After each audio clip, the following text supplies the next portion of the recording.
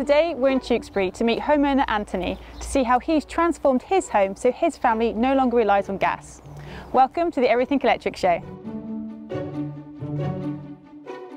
This 25-year-old property is approximately 360 square foot with 4 bedrooms and 1 open plan living space.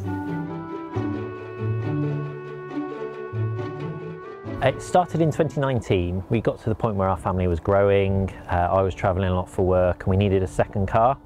And I wanted that second car to be a green car. I wanted an electric car. They were starting to become more popular. So we went with a Renault Zoe. And that led on to all the other bits from that point, partly because of the influence of Fully Charged, to be honest. You start watching the videos and you start thinking, oh, I want to expand that from here. I can see on the roof there you've got some solar panels fitted. Yeah, they followed the car about a year later.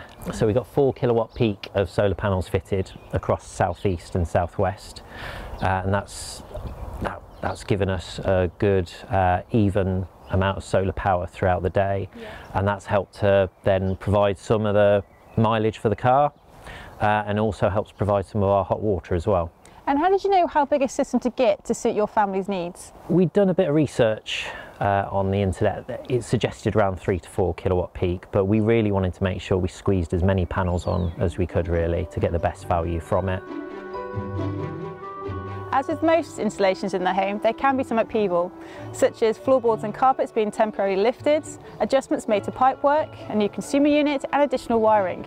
These are all things to take into consideration when choosing the clean tech for your home.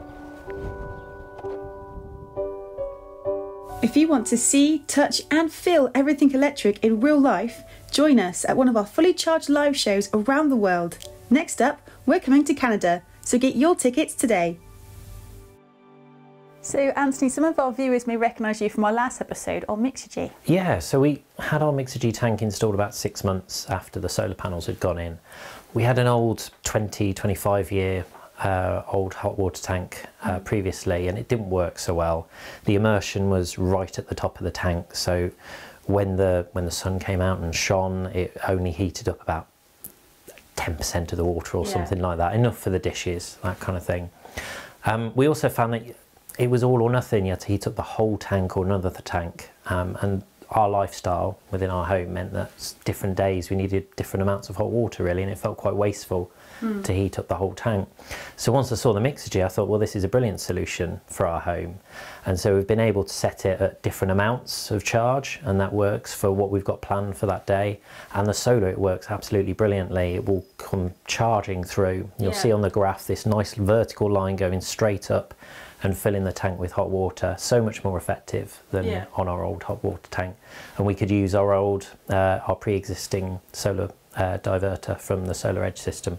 So I've noticed you've done something quite clever with the space you've got here with a vertical radiator. So after we got the Mixergy tank put in, we wanted to look at a kind of roadmap towards getting a heat pump so we could fully move away from gas. Got in touch with Jo, the heating hub, and she helped to do a kind of remote calculation, heat loss calculation, helped us to work out what we needed to do to our radiators to make sure that it would work effectively with a heat pump.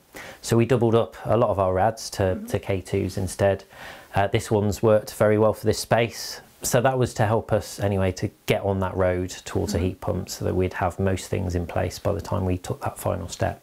And when it came to having the heat pump installed, how did that setup all go? It went well. It went well. It was about 3 days' work in the end. The guys were really great. We used a local company, Cotswold Energy, who came out and they did a more in-depth heat loss survey to make sure that they were matching the heat pump sizing to the property, to the heat loss. They assessed the system to see if they needed to make any tweaks, and then the guys came in and got on with it, gave us some spare heaters just in case we got a bit too chilly. I'm really happy with how it's gone actually. It's kept us really warm, really toasty, and it's been fantastic to see just how little energy they use compared to the gas boiler that we had before.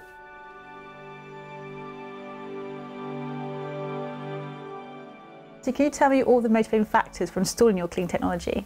The big driver was very much about climate change and wanting to kind of play my part really. I've got 2 young children, and it felt really important to me that I could do all I could to try and safeguard their future really and play that part.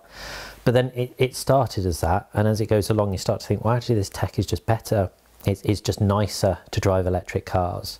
A heat pump works 3 or 4 times more efficiently than a gas boiler. You know, I get all my whizzy charts and everything with a Mixergy tank. It's brilliant.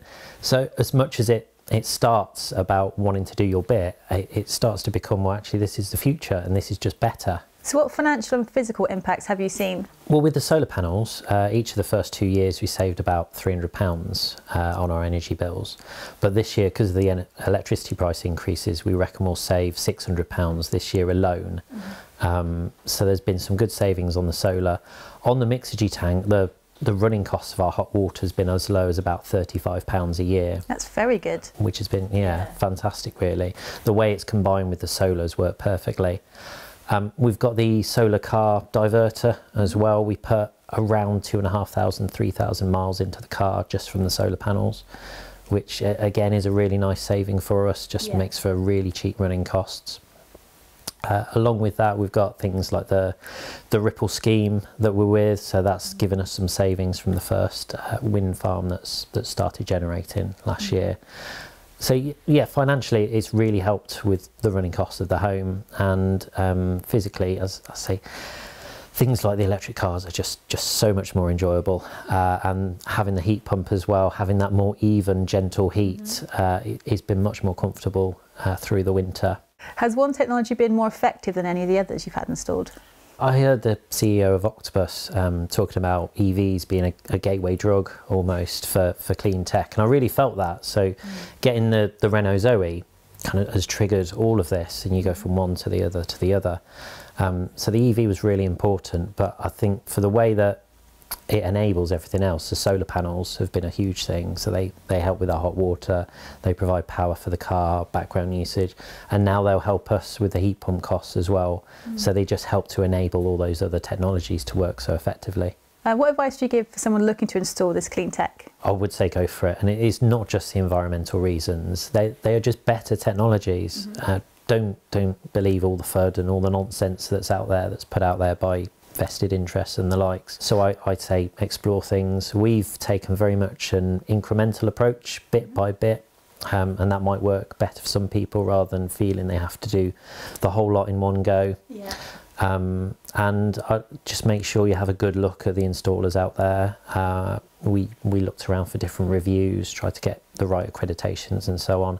It really does pay to get the right people in who really understand what they're talking about, to make sure you get the right solutions for you. Are you planning on having any other clean tech installed? We really should take a break, is kind of my feeling, and probably what my wife would say as well. But I'd like a home storage battery at some point. That will be on the horizon. That kind of feels like the last piece to add. And as always, if you have been, thanks for watching.